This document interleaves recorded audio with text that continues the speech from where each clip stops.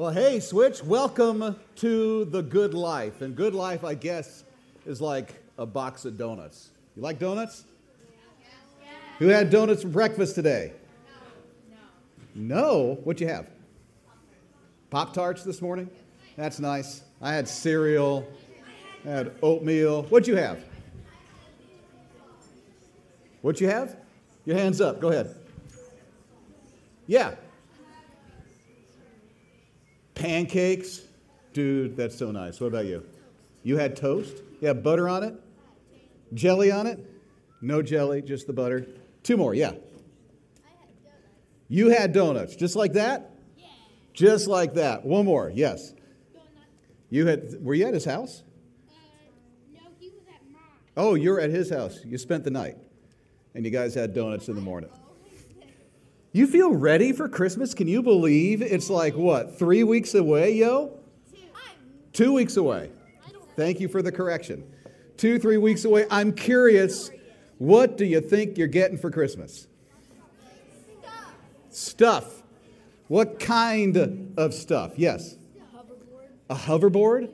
Like on the movie Back to the Future type of hoverboard? No. The wheels? Yeah. The awful ones are better? Oh, and the off-road. Off-road ones. I have not seen any of those. What else? What are you getting for Christmas? Yes. Well, I think that I'm getting a whole bunch of Lego sets. Second of all, yesterday they played a movie about how Jesus was born. Oh, that's cool. It was really cool. So she said Legos, if you didn't hear her, and she just saw a movie yesterday about when Jesus was born. I don't think it looked like the video you saw earlier. It was probably pretty cool. Okay, one more. One more who hasn't spoken yet. Yes, what do you think you're getting? A Fitbit? Really? You're gonna look at, do you have one yet? No? Fitbits are pretty cool. I have one of those Apple Watches where I can track all the exercise and the walking and other kind of stuff. So if you want your Christmas list, you usually hear that somebody is making a list, and then what do? Check it twice, and they're going to find out if you're naughty or what? Nice. So today we're going to talk about being nice, specifically our words. We've been in this 5-week series at Switch about living the good life. Ryan opened it up in week number 1 with what topic? What do you think? Do you remember that far back? What was it? I'm going to give you a clue. It's seek, not food. That was a nice thought. Wisdom, yes. Seek wisdom. Second week, it was to care about what? Others, your reputation. Care about your reputation. And then Stuart, if you remember, he talked about today like it matters. Jamie spoke last week. You should remember what she talked about last week. What was it?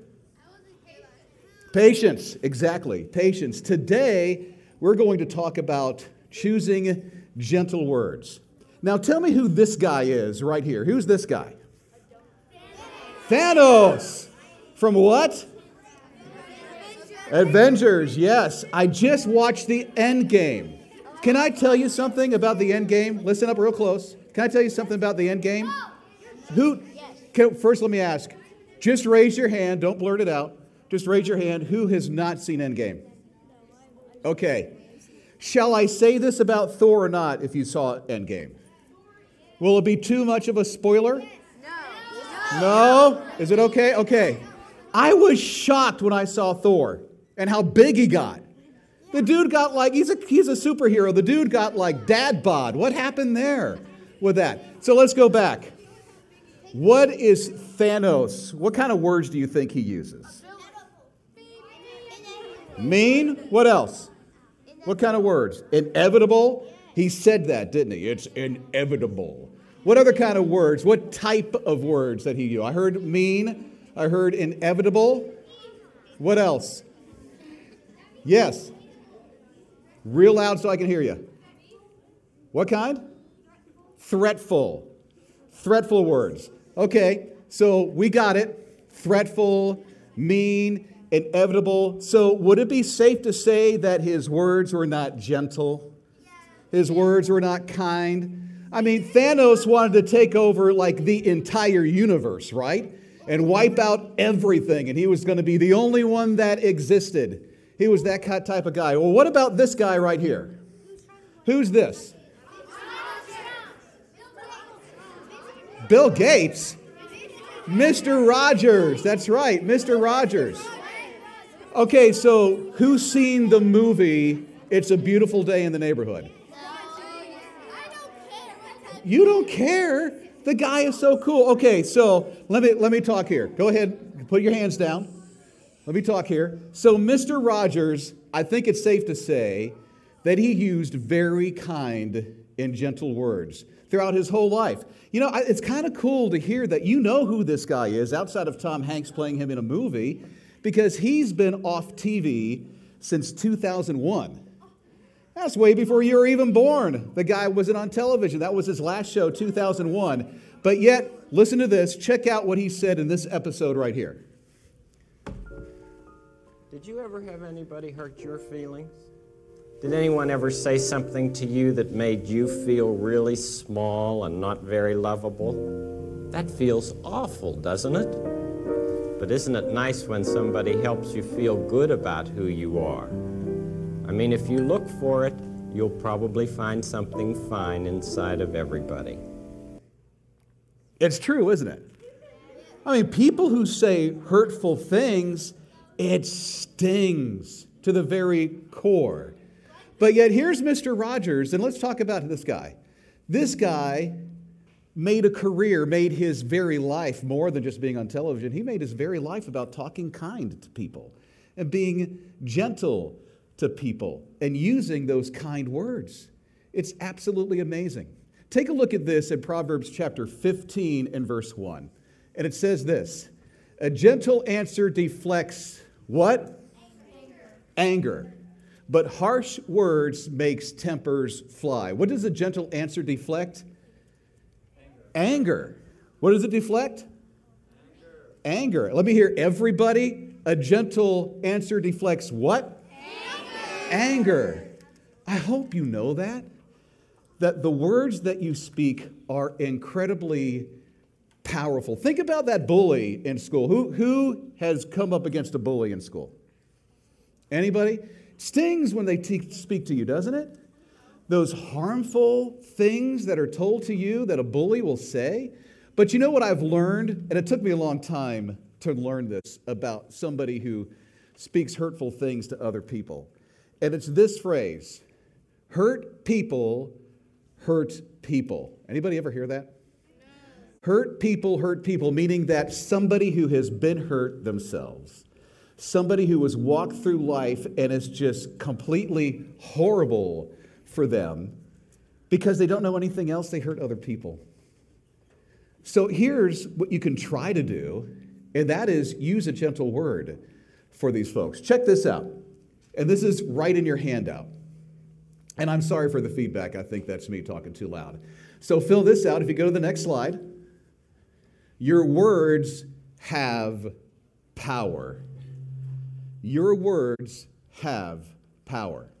Let's liken your words to hanging a picture on a wall. Have you ever done that? Yes. Hang a picture on the wall? So to hang a picture on the wall, you need, let's say your words are like a hammer. Is this a hammer? Okay. And with your words that you say out of your mouth, you're going to nail them with what?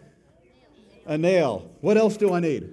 I need a picture. Okay, so I think I've got a picture right back here. And now I need a piece of drywall. Anybody have drywall with them? No? You have drywall? Well, I'll tell you what, I got a piece of drywall here. I need 2 male volunteers who are small group leaders. So small group leader, come on up. I need one more. Taylor. Come on, Taylor. You are the next contestant on The Price is Right. Okay, so all I need you gentlemen to do is hold one hand up and one down here, just to give me some reinforcement. You don't want your hand, how about we do it like this? How about you're like this, keep it down on the ground, And just hold it back and reinforce it like this, because I'm going to be nailing here. You're going to nail in my hand? I'm going to nail in Taylor's hand. No, I'm not. I'm sorry. Did I scare you? She did you hear that? She went, she was like, okay, here's your words. Here's the words coming out of your mouth. And we're just going to put it right, am I center? No, here. Can we pretend this is center? Thank you. Okay. So I'm just going to say my words. I'm going to nail it in really nice and then put the picture up. Let me see if you can see the picture. How you like the nail-in job? With my no. I know. But it's the best I can do. And we're going to put the picture right up there. How's that? Is it crooked? It's perfect. Can you help me straighten this out? Okay, you straighten it out. Come on up. Yes. Put the mic a little closer to your mouth. Okay. Okay, that's nice. What do you say? Give her a big hand for straightening that out. Did a good job. Now, let's demonstrate using not gentle words, but harsh words. Things that would really pierce and sting. So all I'm going to do is, hold it back, guys. You ready? All I'm going to do is, you're right, I should.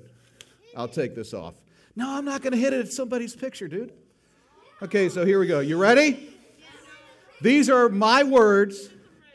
This is the words coming out of my mouth, but they're going to be harsh and angry words. Are you ready? Here we go. Oh, I missed. Did you see that? These are the harsh and terrible words that we can say to people. And somebody just said, I'm ruining Switch.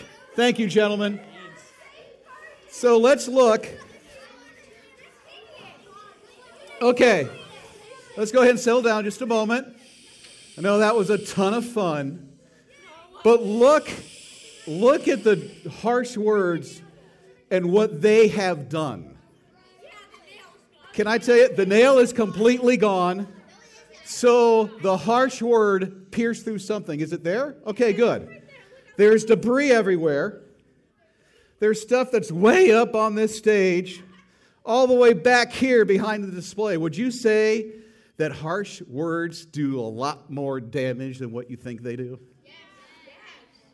Think about how powerful. Let's go back to that. Think about, what did we just write down? Your words have power. Now, if you don't have your Bible, and I think a lot of people already got it unless you came in when the worship music was going, but go ahead and get your Bible out if you would. And we're going to open up right now to James chapter 3.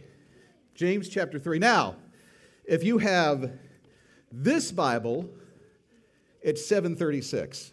If you have this one, this blue one.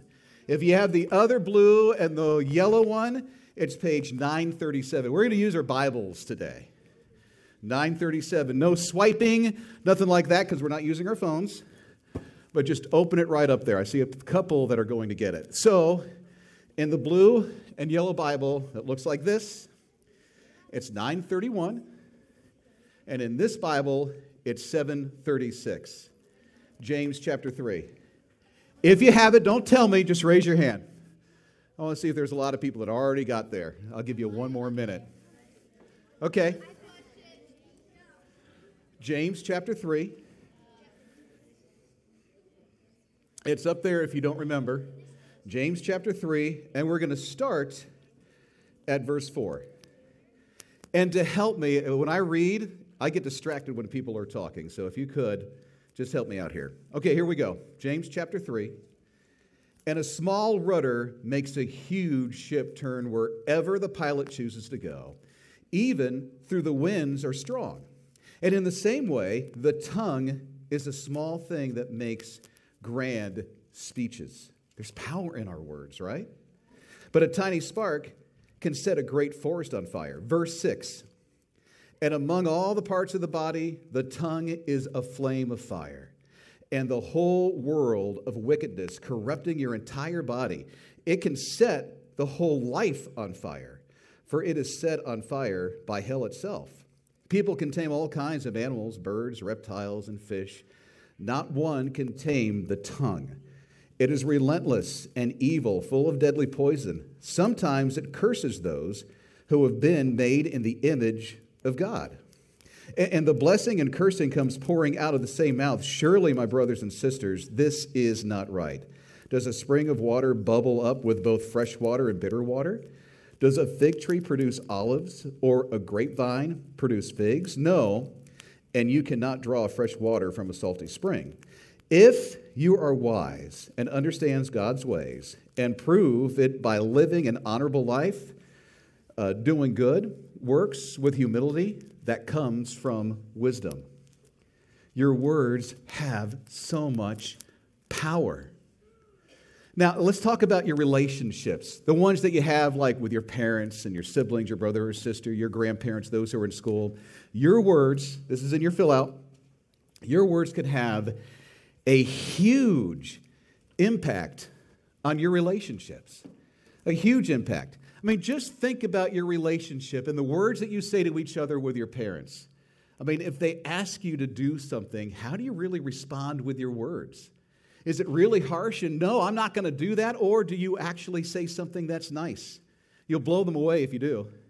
Think about your grandparents, your brother, your teacher, your coach, your friends, your classmates, your neighbors, the words that you use with them. I want to tell you about Mrs. Pat. Miss Pat works at the Atlanta airport, and she's in one of the terminals. And Miss Pat is known for the kind things that she says. She just says kind things to everybody who comes into that little store that she works at one of the terminals in the Atlanta airport. Now, you know one of those stores that you go to that have like the magazines and the water and the gifts if you forget to get a gift for somebody, that kind of store is where she works in one of the terminals, and there's a bunch of them in Atlanta. There are people who travel on a regular basis that know Miss Pat and that are encouraged by Miss Pat because of what she says. Believe it or not, they reroute their travel. They make sure that if they're going to Tampa, Florida, that their hub or their layover is in Atlanta so that they can get on the bus or the train that's down below, go to that terminal, and just see Miss Pat because Miss Pat is going to say something nice to them. She is known for this. She's been there for years. If you ever go, say hi to Miss Pat for me because she is just a rock star. I mean, she reminds me of Mr. Rogers. Mr. Rogers was known for what? Being so kind. He loved people. He said nice things. Miss Pat is the same exact way. So your words have a huge impact on your relationships. I mean, just think about it. When you're at school, that bully says whatever that bully says to you. When you use kind words, it makes such a difference. Now, let's open up your Bible. Go over, if you're still to James, it's just a couple of pages over to 1 Peter chapter 3. 1 Peter chapter 3. In this one Bible, it's 936. In this one, it's 739. 1 Peter chapter 3. Now, if you know the Gospels, Matthew, Mark, Luke, and John, when you see Peter in the Gospels, he's pretty much known for saying whatever comes off the top of his mind. I mean, he would say good things. He would say things that just really hit your heart. He would just, whatever. The guy was a wild card. He would come out and just say whatever. But it looks like he learned some things. So let's go up to verse 4, where it says, "You should clothe yourselves instead with a beauty that comes from within, unfading beauty, a gentle and quiet spirit, which is so precious to God." Now, Peter is talking to wives at this point, but I think that when you take a look at this, it really applies to you and me. And while he's talking about the outward appearance, the way that we should present ourselves was with a gentle and kind spirit, just like the words that we say. Go down to verse 9. And here's where we're going to pick it up in verse 9. "Don't repay evil for evil. Don't retaliate with insults when people insult you. Instead, pay them back with a blessing. This is what God has called you to do. He will grant you his blessing. For scriptures say, if you want to enjoy life, the good life, right? If you want to enjoy life and see many happy days, keep your tongue from speaking evil and your lips from telling lies. Turn away from evil and do good. Search for peace and work to maintain it. The eyes of the Lord watch over those who do right. His ears are open to their prayers, but the Lord turns his face against those who do evil. And verse 13, now who will want to harm you if you are eager to do good? Who's going to harm you if you are eager to do good? You see, write this down. A gentle answer is always better than revenge. A gentle answer is always better than revenge. I mean, the Bible is just so clear in that. I mean, think about the next time somebody says something that's really harmful to you. How are you going to react to that person? How is God going to help you? Did you say punch them in the face? Dude, no, don't punch them in the face. Say something kind and gentle to them. And watch what is going to happen. A gentle answer is always better than revenge. Let's flip over to Romans. This is the last scripture that we're going to look at. I know we're flipping around a lot. But let's go over to Romans chapter 12, and that'll be verse 18 and 20. Romans chapter 12, 18 and 20. This one, it's 866, 682.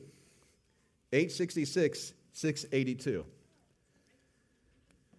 Romans chapter 12. I'll give you a moment to get there as you turn. I hear a lot of pages that are flipping. That's awesome.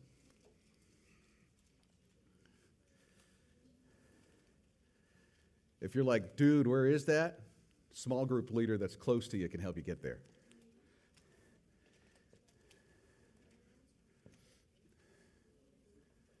Most of us there already?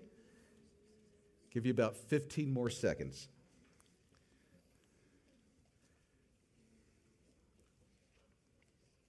Okay, here's what it says. Do all that you can to live in peace with everyone.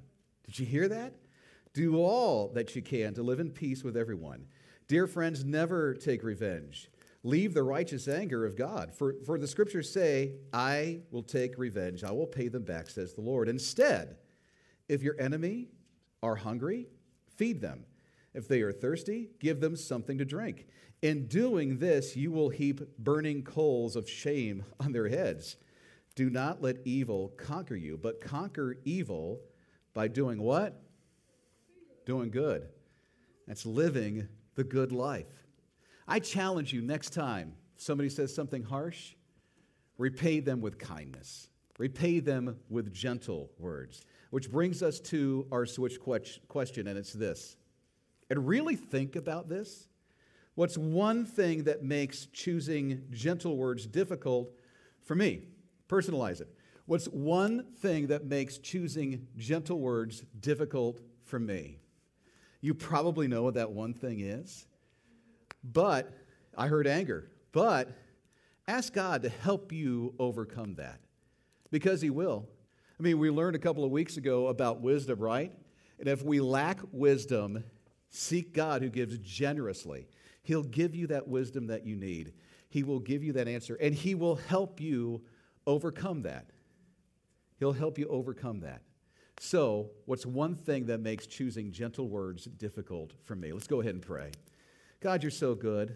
Thank you as we wrap up this series of living the good life, that we're learning how to have great character, to seek wisdom, to have patience, to take today as today because today matters, and to choose gentle words because it is a choice. We know how we can respond to people. And Father, I think we're learning today that when we respond with gentle and kind words that glorify who you are, that makes a difference in people's lives because our words are so powerful and they make a huge impact in relationships. And we don't have to use our words for revenge, but instead to repay evil with goodness. So we repay it with good and living the good life. Father, we love you and we thank you for who you are and how you are going to use us in our life to impact somebody for Jesus. It's in your name that we pray. And everybody said, amen. Okay, see you in small group.